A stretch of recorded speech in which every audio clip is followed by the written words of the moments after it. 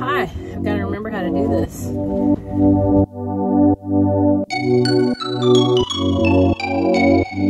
Welcome back to Grow Messy. I'll be your host. My name is Danielle. We are out in Boyd, Texas. We're also on Instagram if you want to follow us over there at Grow Messy. Grow Messy is created to inspire you, to encourage you, to give you that confidence to garden and do the hard things that you may not know how to do, because what is life if not messy?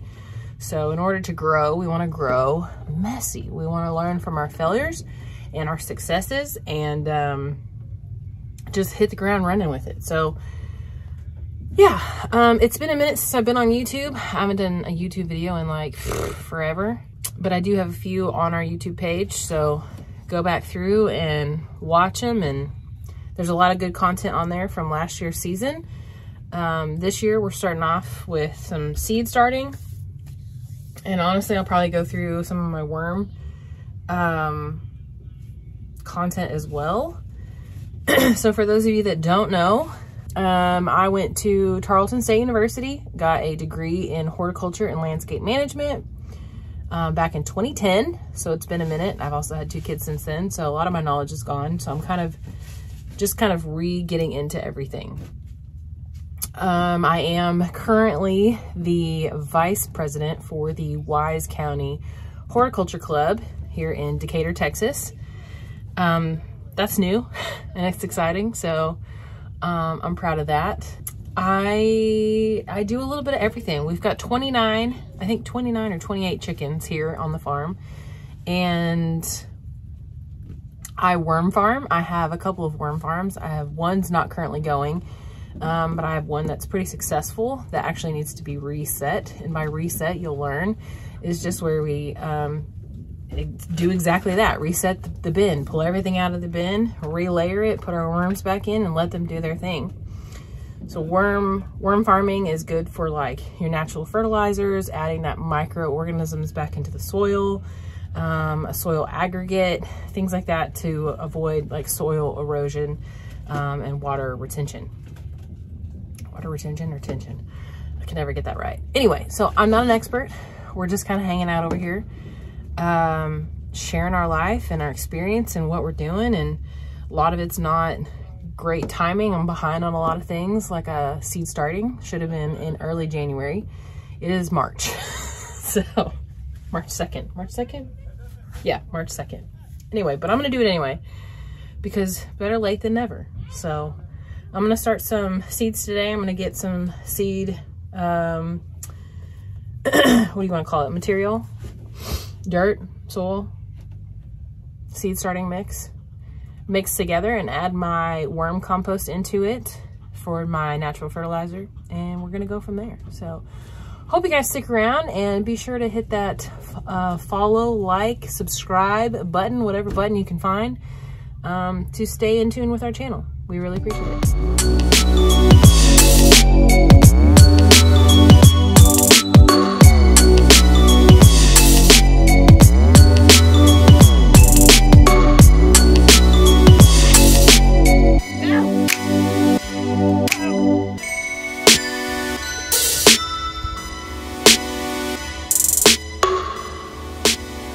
Those red wasps are trying to get me. So if you notice, I'm in a boot. I have this thing called plantar fasciitis. I don't know, it's like a piece of my heel that grew an extra little humpty hump, and it hurts like some, you know. So they want me in this boot for like a month, and then I gotta go back in and I don't know, talking about steroid shots or surgery. I don't know, we'll see what happens. So we're on like day 5, 6, 4, I don't know. So that's why I got a boot on. I ain't broken. We'll be all right. Anyway, I'm gonna fill up my dirt bucket. I have this blue trash can in here that I have filled up with like a peat moss. Pretty sure it's straight peat moss, and it's real dry. So I have a bucket of water that's currently what they call dechlorinating. I've got it sitting out in the sun, hoping to, you're supposed to let it, I think, go for 24 hours, but we ain't gonna do that. And then I have this other little tub in here with some dirt in it. And my mixture is gonna be mostly peat moss, vermiculite, perlite, and worm, either castings or compost. I hadn't decided yet. I want the worm stuff in there for the fertilizer, and everything else, I want it to be nice and fluffy and easy for my little seedlings to wiggle their way to the top and flourish. So anyway, that's what I'm gonna do right now. I'm gonna fill up this little bucket so I can find all of my seed starting pots and get them filled up.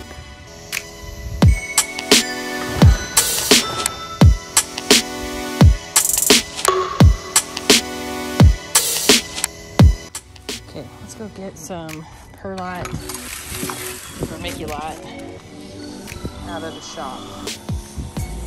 We got chickens dust bathing over here in the track. And then we got our motocross team cleaning off their dirt bikes. So we'll introduce you to the team here. Say hi to the girls. Some of the girls getting their little dust bathing.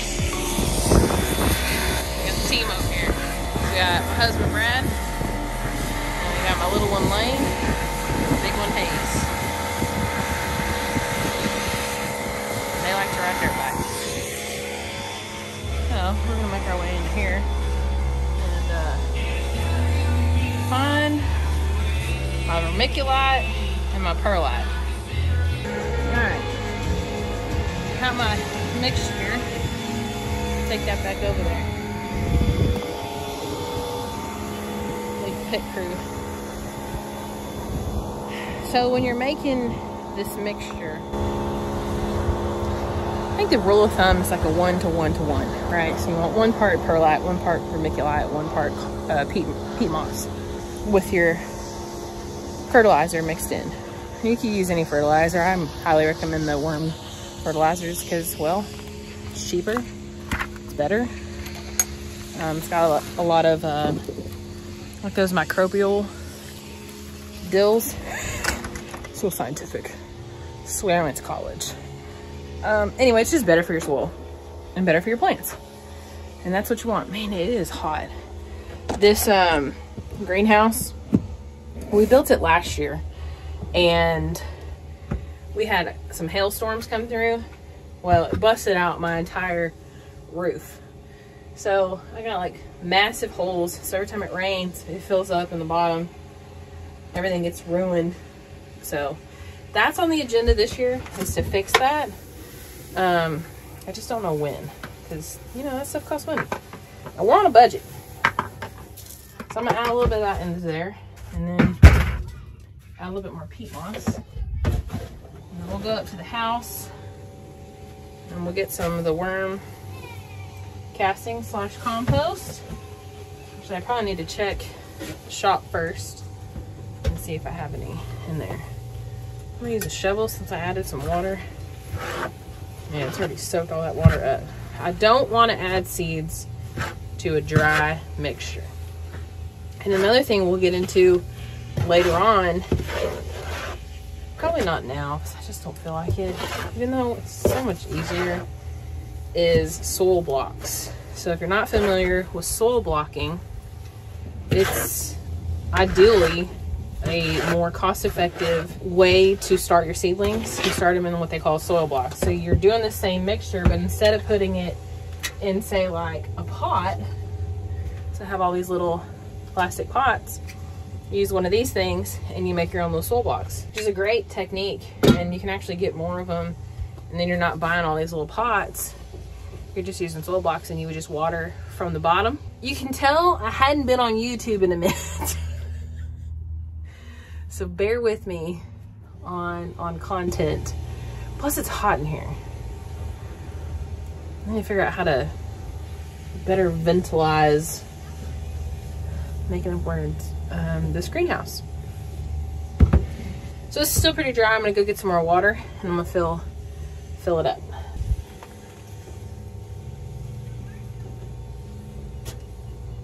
Okay, add these two in my bucket. Mix that up. And this peat moss, I mean, it just soaks up that water, which is good. That's what you want. So when you plant your seeds, you want a good moist mixture for water. All these big chunks I pull out because you don't want your seed hitting this and getting stunted and not wanting to go past it, and then it doesn't make it to the surface, therefore using all of its energy to get to the surface. Leading in, it doesn't provide nothing for you because it couldn't get enough energy. I'm taking out all the chunks that are in here. I want it as seamless as possible. Okay, I'm gonna get this going and then I'll show you the next step. All right, so for soil blocks, you really want your mix to be almost like a soupy kind of consistency. That way you can really pack it into your soil blocks. And kind of, I would say kind of the same thing goes for your seed pods. I lost my water. All right, we're gonna go up to the garage, see if we can get some of the worm compost, worm castings. I probably need to check the shop first, see if I have any extra. Let's do that. And then we'll add the worm castings and or compost into the seed starting mix, and then we'll go pick out some seeds to start. What do you think? So when I tell you that I have the most basic worm farm there ever was, I'm for real. This is my setup right here. This is my worm farm. This big cattle cube bucket that my father-in-law and my mother-in-law graciously gifted me. It's been a game changer. It definitely holds moisture well. There's no holes in the bottom. My worms thrive in it. It's easy to feed. It's not easy to harvest. That's the only downfall because it's so big and heavy that harvesting it makes it really, really challenging. Which is why I probably don't harvest as much as I should. But we're gonna see if I can get anything out of it to be able to start some seeds. That's the plan. Okay, so I've got my tools in here. Looks like I've got some sort of spider mites or something. This thing is plumb full of worms. Oh my gosh, okay, I have to show you. Come here. See if I can get this. I mean, it's like, you're talking like plumb full of worms. And it is very, very moist. But they don't seem to mind. I mean, there are worms on worms on worms in here. Just having a grand old time. So I think I might do that today. This really needs to be reset. This is way, in my opinion, too moist. And I don't even know if I will be able to harvest any of this to use for my seedlings, because it's, well, I mean, I might. I'm just gonna have to figure out how to get all these worms out. I'm like rocking their world right now. So before, I would put all of these worms on a table and then separate them out. But let me tell you, that takes some time. There's a little bit of perlite and vermiculite left. But other than that, there's a few leaves. Most of this stuff has already been broken down significantly. There's just worms on worms on worms. It's nothing but worm castings and worms. I mean, this is just wild. That's insane. It's a worm ball. All the way to the bottom. Nothing but worms. And this dark compost. Because I'm gonna use these 5-gallon buckets, and I'm gonna start like mini worm farms to be able to separate some of this and kind of dry some of it out, and then relayer it with some good, you know, browns, greens, things like that. So when you layer your worm farm, you want a good, healthy mixture of browns, greens, and grit for these worms to survive. So that's like shredded cardboard, leaves, mulch, healthy grass clippings. Your grit would be like perlite or vermiculite, or sand. Grass clippings would be another good one. Shredded paper, cardboard. Did I already say that? So that's gonna be my goal for these next 2 days, is to get this worm population separated, because I think they've maxed out this worm farm. And once they start maxing it out, what they'll do is they'll start escaping, which I think is what's already happening, because I got a few dried worms on the top cover. And that's not a good thing. I don't want my worms to escape. I want them to be healthy, happy, and, you know, thrive in their environment. So that's what I'm gonna do. And then I'm gonna separate some of this so I can get some for my seed starting mix. Ready to go. All right, let's take this beautiful Jeep.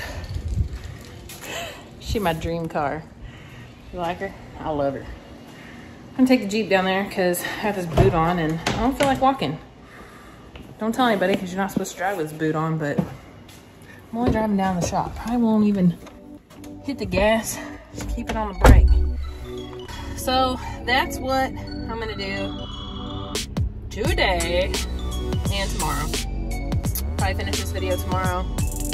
But if I do forget, I'm gonna tell you guys, hit that subscribe button so that way I keep making these videos. Because if you ain't gonna show up, neither am I. So, I also want to let you know that we're on Instagram at growmessy.